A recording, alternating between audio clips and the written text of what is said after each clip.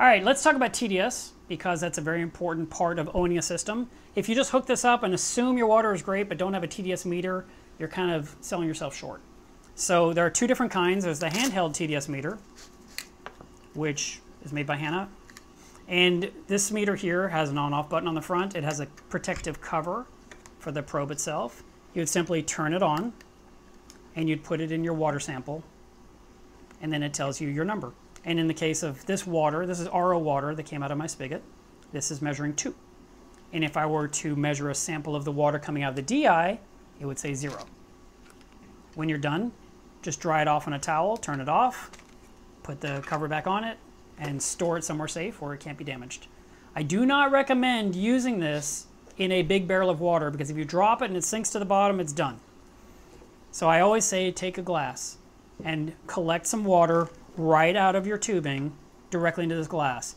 If you take a glass and scoop it out of your barrel and measure that water, you might get a shocking number and think, oh no, the TDS of my barrel is bad, when really the barrel was dirty and the water going in was perfect. So when you're trying to find out what your water is, you need to collect it directly from the tubing into a clean cup.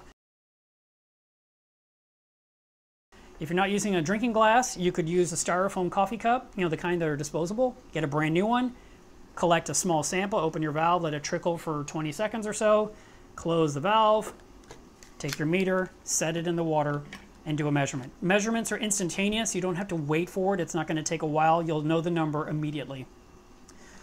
If you have to replace batteries, the top of the meter opens up, and inside are a couple of these little tiny watch batteries like you get at Walmart or for hearing aids and such. And you can just replace those batteries yourself.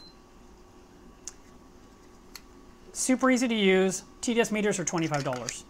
If you'd prefer a nicer TDS meter, I also offer the dual inline TDS meter. This comes with a 150 gallon a day system included, and it would mount on the front of your system. And it would measure the water before and after the DI stage.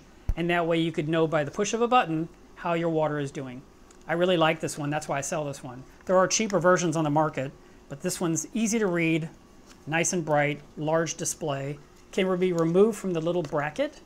So you've got your bracket with some sticky tape on the back. You glue it on here, and you can just slide this into place and lock it on, and you can remove it. It opens up on the back and uses a single AA battery, which everyone has AA's, so that's great. And it can be calibrated if it were to get out of calibration, but that's usually very rare.